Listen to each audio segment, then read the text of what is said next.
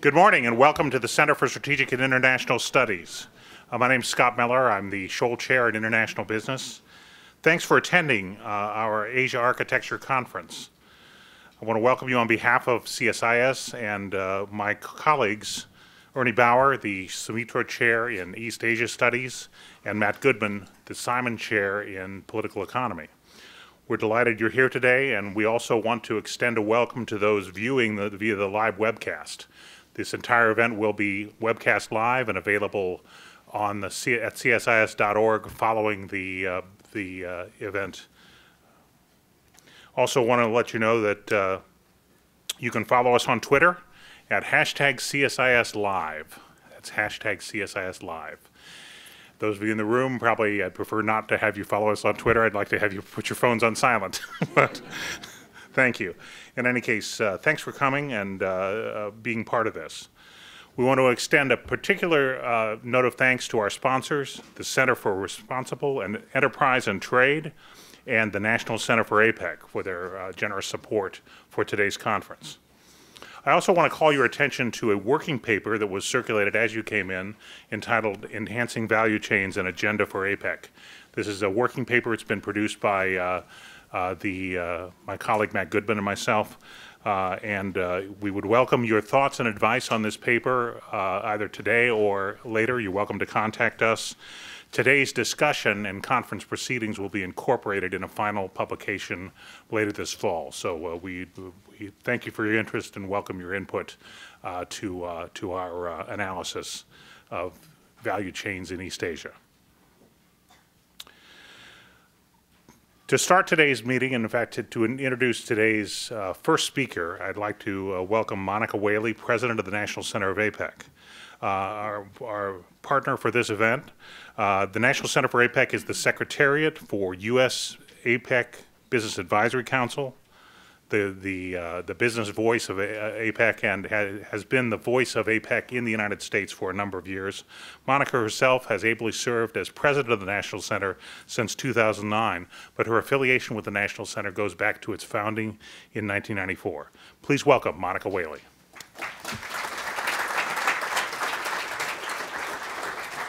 Thank you, Scott. Thanks, Scott. He's taller than I am. Thank you, Scott, for the great introduction. I appreciate that. As Scott mentioned, the National Center is the secretariat for the 3 U.S. members of the APEC Business Advisory Council. And these are 3 executives who are appointed by the President of the United States to serve in the capacity of the 3 U.S. representatives on a 21 economy grouping that has the responsibility of looking at APEC's agenda and providing feedback on it. And so in that capacity, the National Center has had the pleasure of working with our next speaker, Bart Peterson from Eli Lilly. Bart is the Senior Vice President of Corporate Affairs and Communications at Eli Lilly, and in late 2012, he was appointed by the White House to serve on the APEC Business Advisory Council. At Lilly, Bart serves as a member of the company's executive committee while overseeing the firm's state, federal, and international government affairs efforts. Bart and his team are responsible for everything from public policy planning and development to corporate social responsibility, anti-counterfeiting, and community and public relations. And reading from his bio and talking with Bart, just about everything in between all those areas. Prior to joining Lilly in June of 2009, Bart served in distinguished leadership roles in both the public and private sectors, including from 2000 to 2007 when he served 2 terms as the mayor of Indianapolis, the nation's 12th largest city. So ABAC provides private sector input to the government APEC process, and Bart's been playing a real leadership role in moving these U.S. issues onto the ABAC agenda. It provides critical advice on a broad range of issues, and having such an experienced and capable business executive on the council as Bart means that U.S. business interests are being well represented in APEC. And Bart's experience and background as a public official has been a real bonus for us as well. And he brings particular experience in the life sciences and health field to ABAC, which is a field that's very interested in pursuing. He's raised the profile of health on the ABAC agenda, and no small feat for a new member, navigating the sometimes opaque nature of ABAC. So please join me in welcoming Bart Peterson. Bart, we look forward to hearing your insights as a member of the APEC Business Advisory Council. Thank you.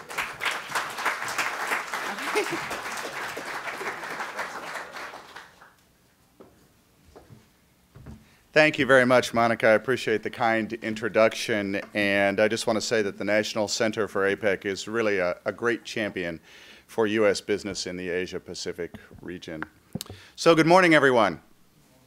It's a great pleasure to be here, and I want to first thank CSIS for hosting us this morning, and in particular, Scott Miller and Matt Goodman and Ernie Bauer for their leadership in putting together this timely conference on Asia. I also want to acknowledge the distinguished participants today, including ambassadors and senior members of the diplomatic corps. We are in the middle of what some might call summit season. Leaders from the G20 nations and leaders from G20 met in St. Petersburg last week and discussed issues such as anti-corruption, financial regulatory reform, and global tax policies. And now the nations of the Asia-Pacific region turn their collective attention to the APEC leaders meeting in Bali and the East Asia Summit meeting in Brunei, which are both less than 1 month away. In the midst of the flurry of activity that surrounds all of these gatherings, it's important, I think, to take a step back and consider the value that these multilateral institutions bring to various stakeholders in the member countries. From today's agenda, you'll see that there's an excellent lineup of experts at this gathering who will provide perspectives on how APEC and the EAS are being used to develop a shared economic and security policy in the Asia-Pacific region. I'm here to provide a business perspective on today's discussion. Specifically, I'd like to talk about APEC's value to as a multilateral forum and the unique mechanism that APEC has for incorporating business views into governmental deliberations. Since its inception in 1989, APEC has worked to reduce tariffs and other trade barriers across Asia-Pacific, encouraging efficient domestic economies and dramatically increasing exports. APEC's membership, which includes some of the world's most dynamic economies, accounts for approximately 41% of the world's population, 54% of the world's GDP, and 44% of the world's trade. And according to some estimates, APEC economies have generated 195 million new jobs and 70% of the overall increase in global economic growth in the past decade. From the U.S. perspective, nearly 60% of U.S. exports go to APEC economies, and 7 of America's top 15 trading partners are in APEC. At a micro level, we certainly are witnessing this growth at Lilly, which is why our company is now facing east more than it has in its entire 137-year history. Now, inherent in the dynamism of APEC's member economies is a constantly changing business environment. The emergence of new technologies and new middle and upper income consumers has spurred companies to respond with new products and services and often new business models. Meanwhile, governments typically respond to change with new policies and regulations to make sure the growth works for their people. The business community seeks to partner with the government to ensure that these policies provide protections and opportunities for citizens, yes, but also facilitate trade and investment. One example from Lilly's sector is the efficient and safe supply of medicines. This entails a complex web of regulations including supply chain standards, increasingly sophisticated regulatory approval requirements, and manufacturing inspection regimes. So it's precisely at this point, when new business models and new regulations are in the nascent stages of development, that APEC's structure enables it to be the most effective, as the public and the private sectors partner to find solutions that work for all stakeholders. In fact, this is what makes APEC so unique. One of APEC's key strengths is its convening power, which includes the private sector as a meaningful voice within APEC. When a new issue is on the horizon and governments need to talk about it, APEC is the place they can do it with all stakeholders, including the private sector. So for example, when SARS struck in early 2003, APEC health ministers met to discuss the economic and trade impacts of the outbreak, as well as the health impacts. APEC has responded to food safety and disaster preparedness issues as well. There are also ongoing sector-specific dialogues to enhance effective public policy. In our sector, it is the Life Sciences Innovation Forum, which is actually a tripartite collaboration among industry, government, and academia. The Life Sciences Innovation Forum advances key health priorities ranging from biotech investment to public health threats like non-communicable diseases. So I'm honored to contribute to this important process through my current role as a U.S. representative on the APEC Business Advisory Council, which is also known, as you heard, as ABAC, alongside my colleague Ed Rapp, who is the group president of Caterpillar. ABAC is an all-private sector body consisting of 3 executives. The U.S. is soon to have a 3rd executive, representing each of APEC's 21 economies. They're also asked by their governments to serve as representatives of their respective business communities and to develop policy recommendations for officials. From the business point of view, ABAC has leveraged APEC's unique, flexible structure to highlight a number of issues that have arisen in our dynamic business environment, including the impact that innovation policy has on trade policy, regulatory coherence, secure and efficient supply chains, and foreign direct investment and infrastructure investment, infrastructure development, just as a few examples.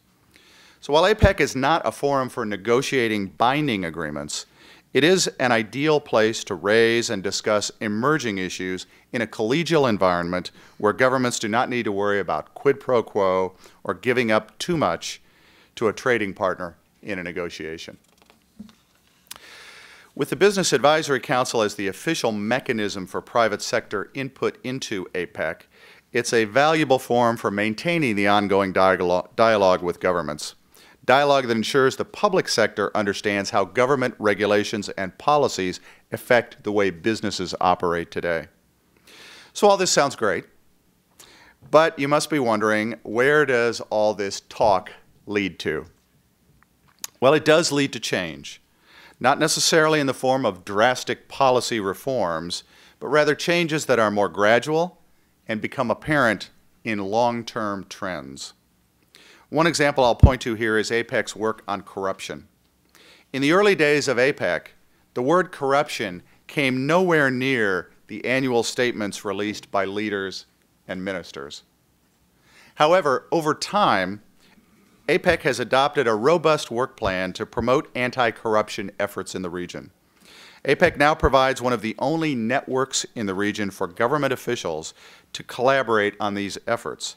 And what makes this effort more meaningful is its ongoing engagement with the private sector, which is particularly critical in this area.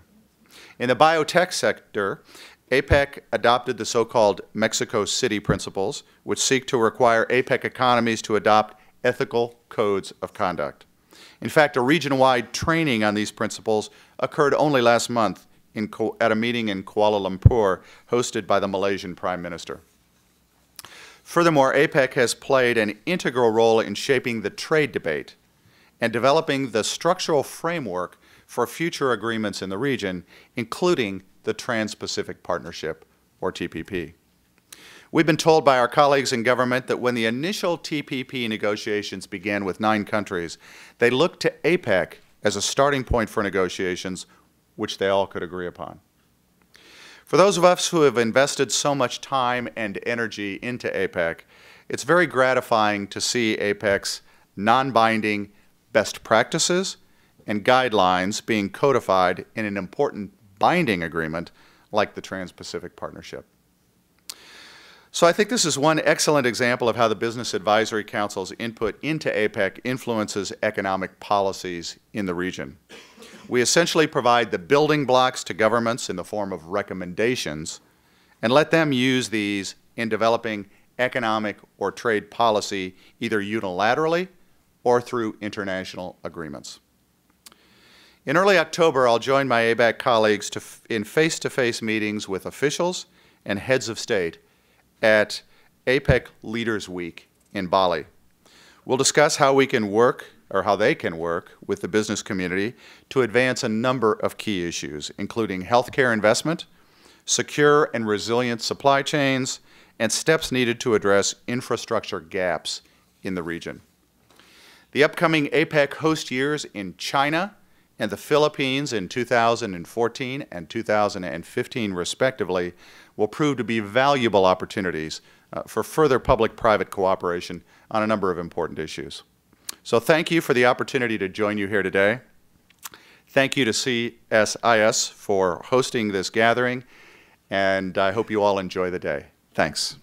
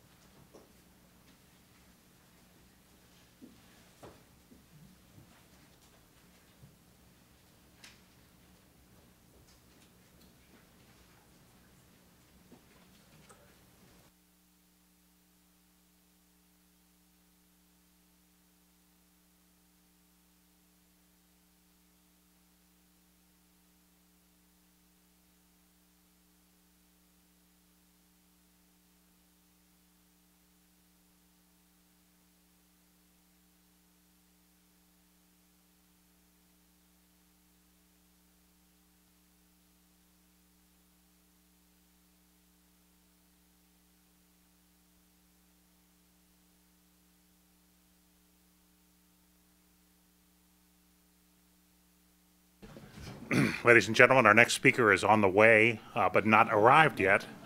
It's Washington, D.C. There's traffic. So if you'd like to refill your coffee cup, we'll get started again in about 5 minutes. I should say first, I'm Ernie Bauer. I'm the Sumitro Chair for Southeast Asian Studies here at CSIS, and also co-director of the Pacific Partners Initiative with my colleague Mike Green. But it's just a great pleasure to see such a vibrant crowd here this morning. I think that's due in part to the fact that this may be one of the last meetings at CSIS, and then in much larger part due to our keynote speaker here, Kurt Campbell, who is a good friend, a former CSISer, and really an architect of what we're talking about today, which is the Asian architecture. As you all know, Kurt has recently left the administration as Assistant Secretary of State for East Asian and Pacific Affairs, where he did lead the team devising the pivot and is responsible for putting in place a lot of the institutions and architecture, or promoting those institutions and architecture. So it's going to be a real treat to have him sort of kick off our discussion today. Kurt is currently chairman and CEO of his new company, the Asia Group. It's an advisory company and an investment group specializing in the Asia-Pacific region. He serves as co-chairman of the board for CSIS, the Center for New American Security. And anybody who reads the papers, including, I think, especially the Financial Times, will see Kurt's visage up there as a special commentator and regular contributor. The rest of his bio it goes on now for 3 or 4 pages, Kurt, and it's pretty star-studded. But I think most of you in this audience would have had a chance to review that and know that this man is a strategic leader. He's a great marketer, and it's a real pleasure for me to introduce our keynote speaker, Kurt Campbell.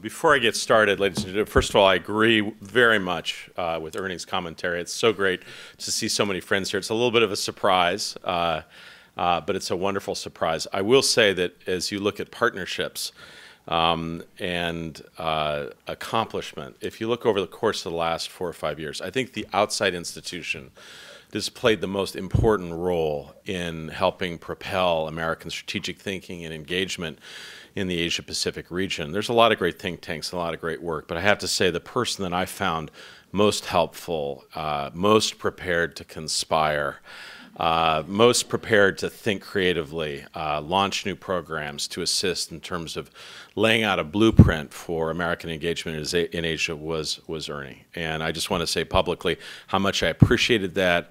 And if you look at this, 5 years ago, we did not have these programs. We had nothing on Southeast Asia, very little on architecture, nothing on New Zealand, nothing on the future of the U.S.-Australian relationship. Ernie built this from scratch. And so before I get started, I'd like to actually just give him a thank you.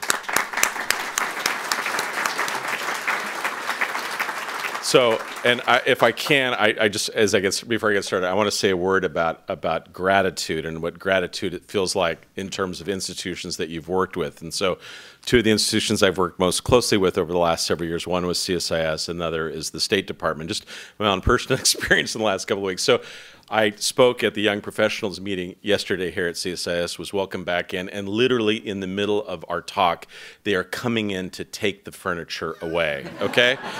Because they're moving. In the middle of my talk, they're taking away. So that's deep respect, obviously.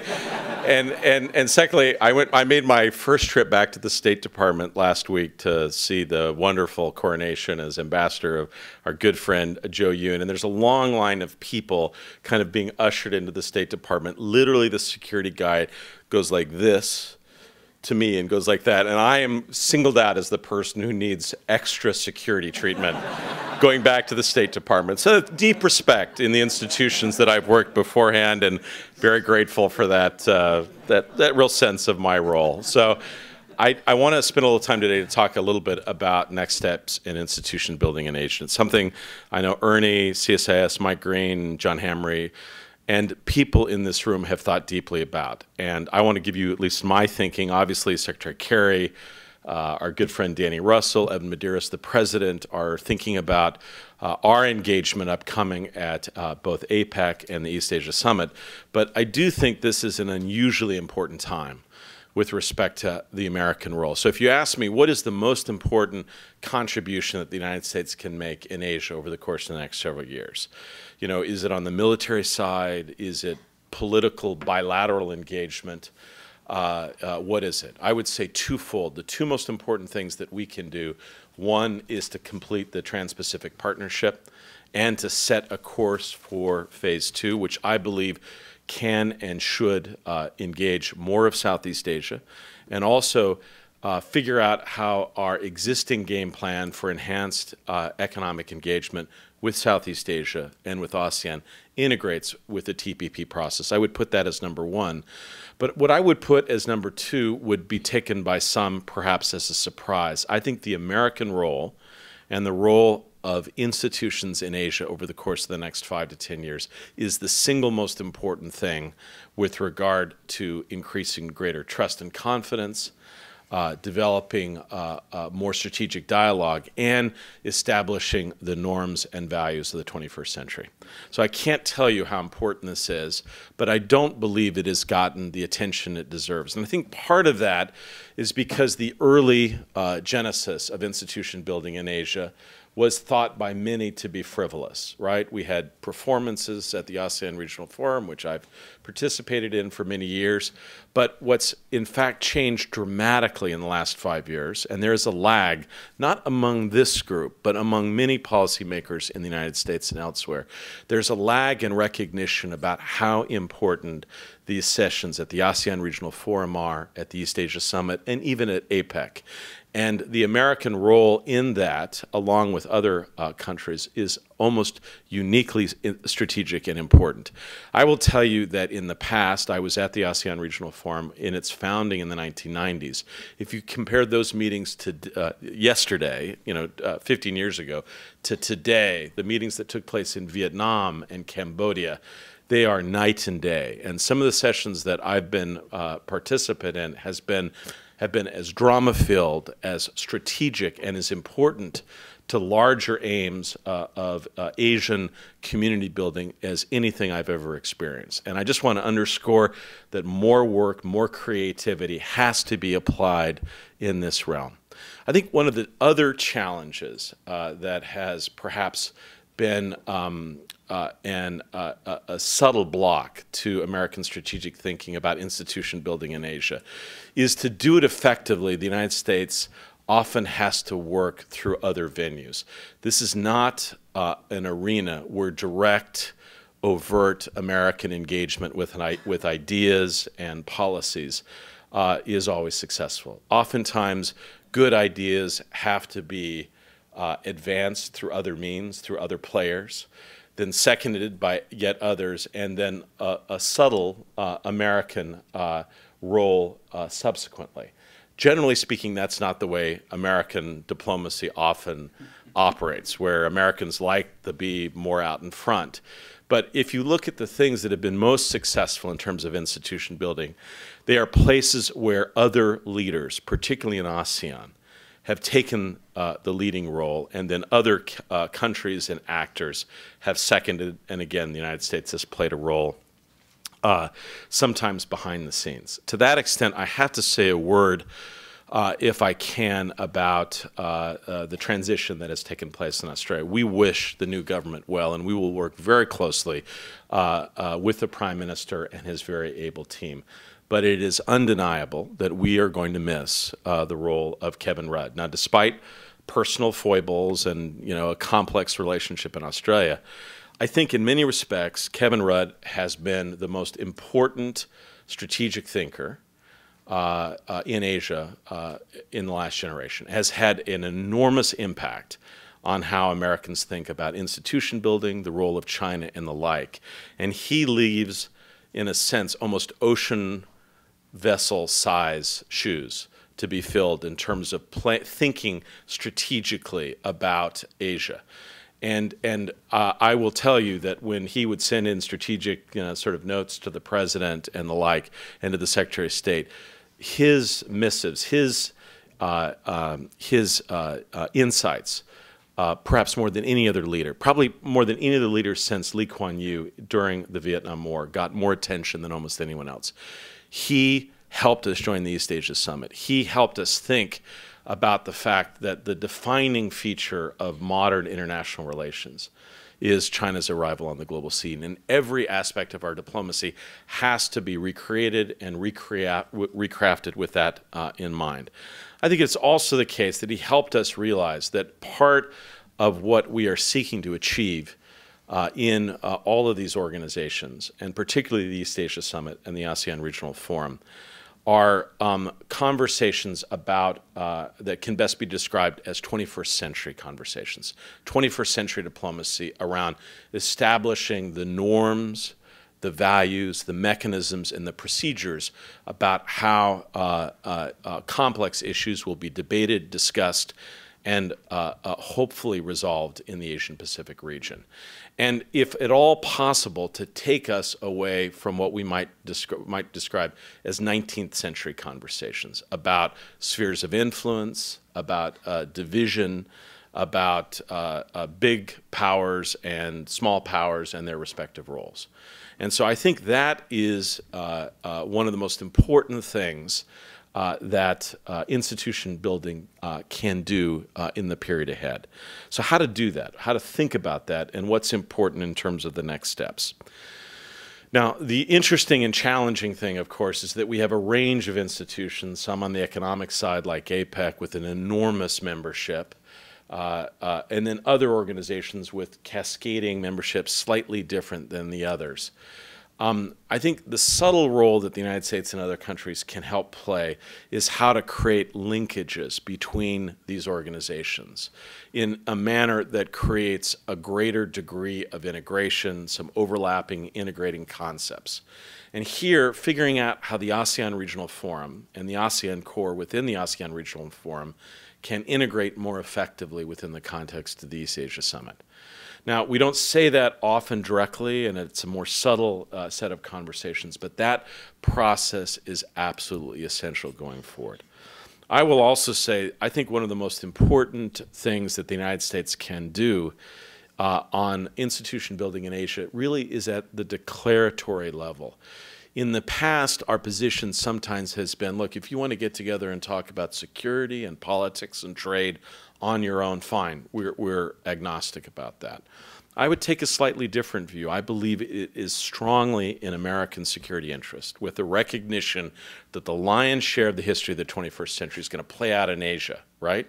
That we, if there's a big conversation that's integrating, that seeks to build community, we want a seat at the table, and we want to be there. And I don't think it hurts anyone. I don't think it causes any anxiety and makes us feel in any way that we are beggared, that we want to be at the table at those conversations. And so I feel much more comfortable with an administration that articulates a role why we want to be at the table. Because trust me, most countries in the region want us to be at the table as well. And so at the same time that there are institutions with the United States at the table and others very important that do not have the United States at the table, I would like to see the onus of innovation and engagement shifting to those organizations in which the United States plays an active role.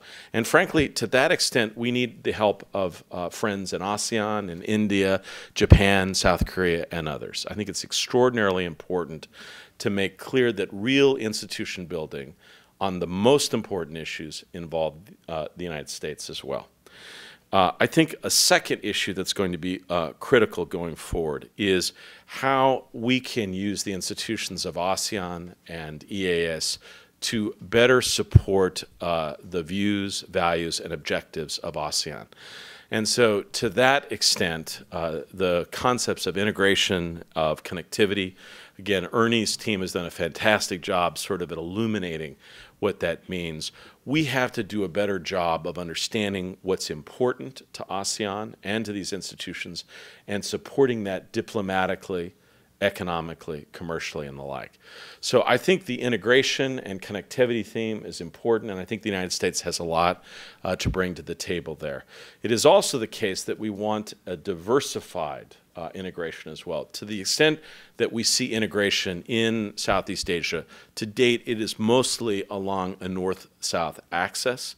As we go forward, as we develop integration, greater internal cohesion in ASEAN and with surrounding states, we also want to create some east-west connectivity. That means linking India up more consequentially with Thailand through Myanmar and the like. These are things that I think the United States can think creatively about and support going forward. It is also the case that one of the most important things that has to be featured in ASEAN, in forums like the East Asia Summit, is to demonstrate that the United States is absolutely committed to working with China, diplomatically, consequentially. And so to do that means not only to highlight high-level diplomacy with China in these venues, and I think we've done a good job there, but then to make sure we have the corresponding diplomacy with the other countries and players in the region. I think that's one of the reasons why it has not been announced, but we're all anticipating an important trip by the President to Southeast Asia. That's critically important. But at the same time that we are meeting with Southeast Asians and others, we have to demonstrate clearly that we are committed to a good relationship with China. This is not just because of that goal in and of itself, but it is a fact that ASEAN and other countries want a good relationship between the United States and China, and that they are better able to build their own relations with the United States in a context of greater engagement between Beijing and Washington. As part of that effort, I will tell you one of the areas that we struggled with, quite frankly, were establishing programs and projects where the United States and China could actually work together on the ground. Whether it was in Timor on water purification or agriculture assistance or assisting countries with dealing with creating capacity to respond to humanitarian emergencies. We've worked very hard to try to come up with projects where the United States and China could demonstrate clearly and openly that we're prepared to work together.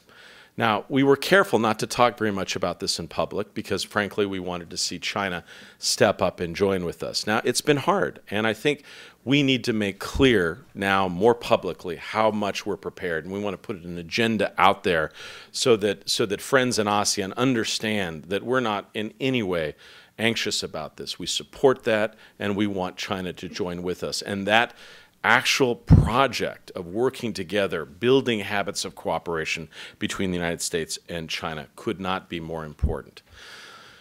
In addition to the obvious engagements that we're going to have with ASEAN as a whole, I think it is also the case that as we go forward, we want to bring in other actors who have critical areas of knowledge and experience that can be applied in this institution building context.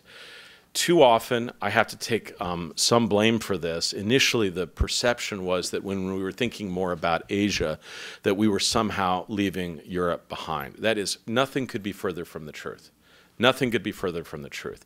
If you look at everything that the United States has ever done of consequence in foreign policy in the last 60 years, we have done it with Europe, right? Every single thing.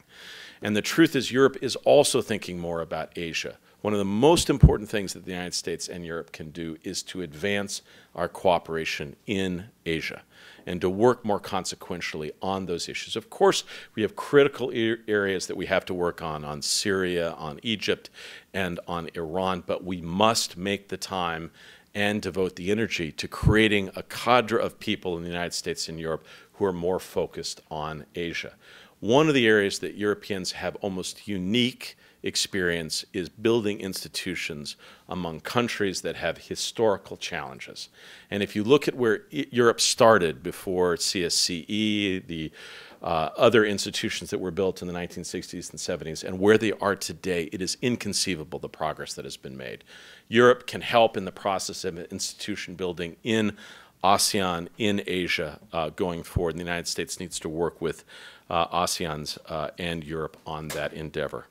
One of the things that my good friend Vikram here at the table has worked very hard on is the role of the military in these endeavors. I think we have seen some remarkable innovation in the last several months on the part of our Department of Defense, asking defense ministers from around ASEAN to come to the United States.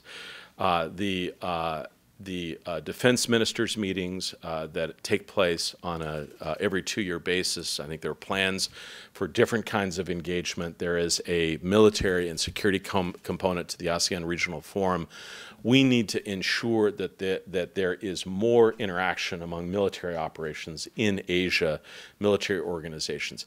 It is not realistic to expect that we will anytime soon arrive at a circumstance where there is some out-of-area commitment or larger commitment on the part of an organization to intervene or to respond to security challenges. There just is not the trust and confidence in Asia to do that. However, security organizations in Asia that are multifaceted, that include the United States, ASEAN, and China, and India, have the opportunity to support more transparency, so there is a greater sense of what countries are up to in terms of strategy and military developments, and also areas of common purpose, whether it be disaster response or the like, and also to seek what's possible with respect to confidence building going forward.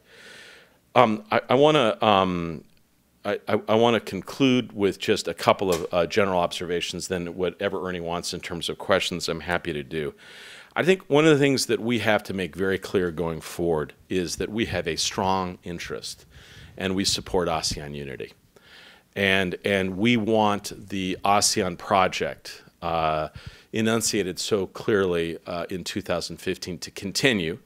And we believe that one of the foundational pieces of peace and stability in Asia is an ASEAN that is united. And that if ASEAN ever found itself in a set of circumstances where it was divided fundamentally over an extended period of time, I believe that would not be in the interest of the United States or of other countries in the region as a whole.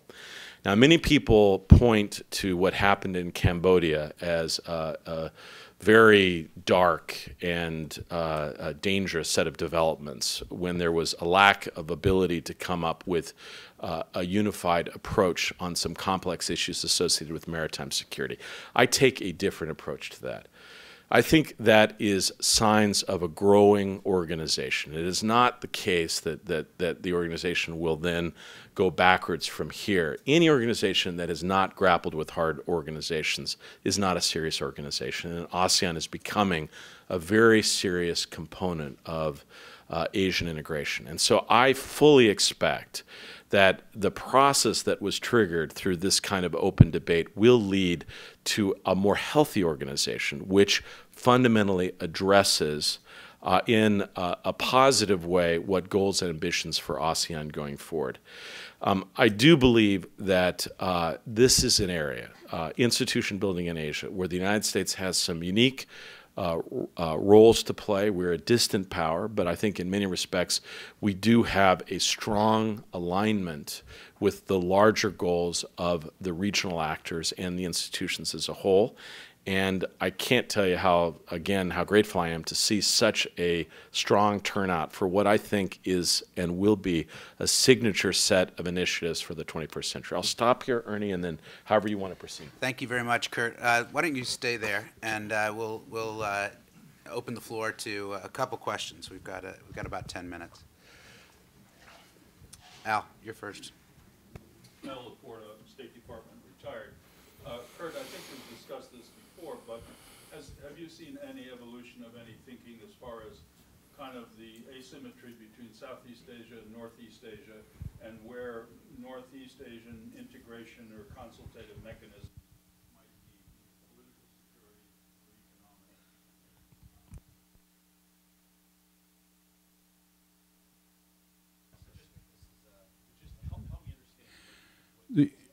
economic? Southeast Asia is ASEAN-centric, is developing a whole range of useful institutions and political security, and hopefully more toward economic integration. APEC is there on the economic side to some extent, but still there's a kind of a large hole in Northeast Asia insofar as a lack of mechanisms.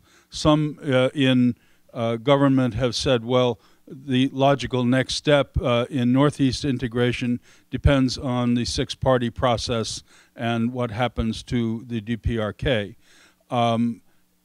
We've also seen on the negative side that China, South Korea, Japan integration, especially on the economic side, hasn't gone anywhere.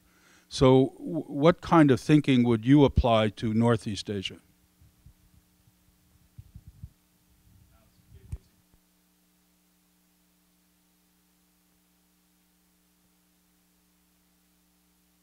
It's an important question, and it's, I think, very valuable. And there have been times in the past where there has been some important strategic thinking about whether we'd have a five-party meeting or, some way to get the larger powers to talk about the future of Northeast Asia. I think we have to be honest that the current obstacles to a more fulsome set of discussions in Northeast Asia are real and large. We have an uncertain situation in North Korea.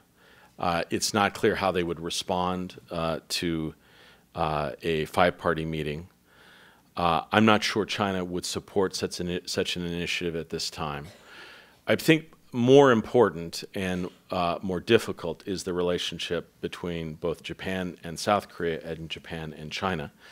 And I'm not sure in the current environment there is the appetite for a larger multilateral effort, which in the best of circumstances carries high stakes with it. So I'm outside of government now. So if I would give advice, I think the more important component pieces are the critical bilateral relationships. So I would very much encourage careful dialogue between Japan and South Korea and Japan and China on a variety of issues, but making clear all along that the United States has a strong interest in how these conversations go and that they take place. So that means a very active American role in South Korea, dialogue with Japan as it goes through its important changes, and of course the relationship with China. I think it is not lost on any of us that one of the most worrisome things that we're dealing with right now is the unpredictable quality of the diplomacy between Japan and China. And that is exacerbated by the circumstances around disputed islands, the Senkaku, the Diaoyutai. Ultimately, we would like to see a situation in which you have a larger engagement in Northeast Asia about the critical issues that economically and politically that confront the region as a whole. But I think we have to recognize that at the current time, there is a ripeness issue, and there probably are some preceding steps that need to take place in advance. Kurt, I want to take the prerogative of the chair and follow up on this. You've focused on the importance of ASEAN. Could you say what you think Indonesia can do in that context, and what have they done? What can we expect from Indonesia, or what should we expect? It's a great question. I'm sorry. The truth is I should have touched on this. If you look at the country that has played the most important role in agenda setting, strategic dialogue in Asia over the course of the last couple of years, I think a number of votes would be cast for Indonesia. They have played a remarkable role. And what I have seen with my own eyes is, there has always been a caution to the diplomacy that exists between the United States and Indonesia. But through very hard work, I saw trust and confidence build between Foreign Minister Marty and Secretary Clinton and other counterparts. And we saw Indonesia do the most difficult of things. It played a role as a staunch supporter and member of ASEAN, but it is also at the same time playing a role as a leading state in Asia, both as a member of the G20, Ernie, but also in a country in its own standing. And so it has played a role both to support ASEAN, but occasionally, when necessary, to speak out in an individual role in a leadership manner. Much in the way that Kevin Rudd assisted us in some of our diplomacy, and Julia Gillard, and we expect that to continue in Australia. I think we have to recognize that some of that diplomacy can be attributed to the remarkable role that SBY has played in the region as a whole on so many issues: climate change, institutional innovation, and the like. And we want that process to continue, but we recognize that it is still on a foundation that is being, if you will, fleshed out. So I think Ernie's general point is we have come to rely, all of us, on Indonesia's leading role in ASEAN at a time of fundamental transformation in the organization as a whole. Time for one more question right here at the table. Michael Clark, LMIC Global. I was happily struck by your point about we have to give better signals to China and Asia about cooperation. But it's my understanding that at least academically, there's a strong view in China that cooperation in the United States and global governance is not in China's best interest because of two reasons. But the most important one is it sucks China into the Western-style government, and there's a big academic argument that there's an Eastern style that they should be following. I'd just like your comments if that is a problem.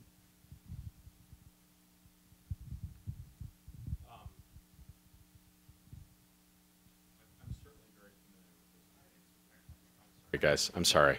I'm certainly familiar with those debates within China, but I would simply say that the arguments or answers that begin with either what does China want or this is what China wants, I think don't reflect that on many of the critical issues there is a robust, there remains a robust debate. And just as there are discussions about China's role in the world, and the most recent innovation really is Xi Jinping's determination to reflect to China as a great power, and not to resist that, right? And I think with that is a recognition as a great power that comes both advantages and some responsibilities. I think previously China had perhaps been more interested in being described as a great power when it was in their interests, but perhaps as a developing country when perhaps more burdens were in play. I personally do not believe that China will reject efforts to work with the United States and other countries, because I think many of the things that we're talking about are not as value-laden as you described.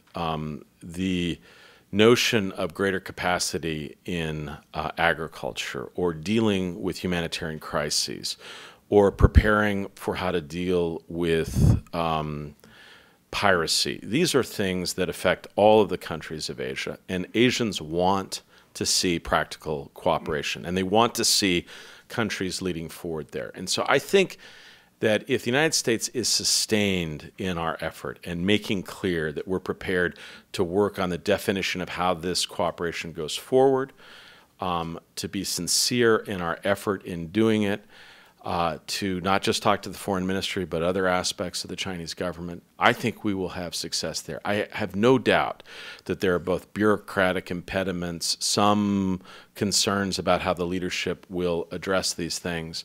But I would simply say it was taken as an article of fact 4 months ago that the only kind of meetings that ever would happen between the United States and China were either those institutions that involved all the bells and whistles, state summits, which are high stakes, difficult, hard to plan, or the rushed, always unsatisfying 30-minute that turned into an hour and 30 minutes, and we're rushing through the agenda at multilateral summits.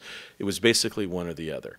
And then a decision taken really by the Chinese leadership that we're ready for a sit down and really, without a lot of bells and whistles, to run through the agenda in a productive way. Now, that meeting was tough, a lot of hard issues on cybersecurity and the like, but that sets a very clear message that China is interested in constructive cooperation with the United States.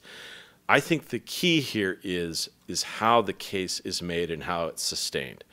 If the United States doesn't, our problem is often that we have one idea one year and the next year we're off to a different idea. We have to be sustained in this effort over a series of years, but we need help from ASEAN. We need ASEAN to make clear to both us and to the Chinese what their expectations are. They want to see manifestations of U.S.-China cooperation on the ground in ASEAN, in Timor, in the Pacific, and elsewhere, demonstrating that both sides are prepared to take the political risks and do the hard work to build actual true cooperation. Not just talk about it, not just debate about what a great new strategic relationship is, but actually to do real on-the-ground productive cooperation.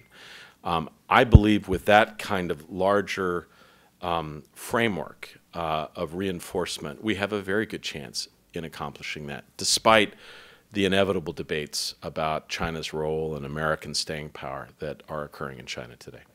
Thank you guys very much. Thank you.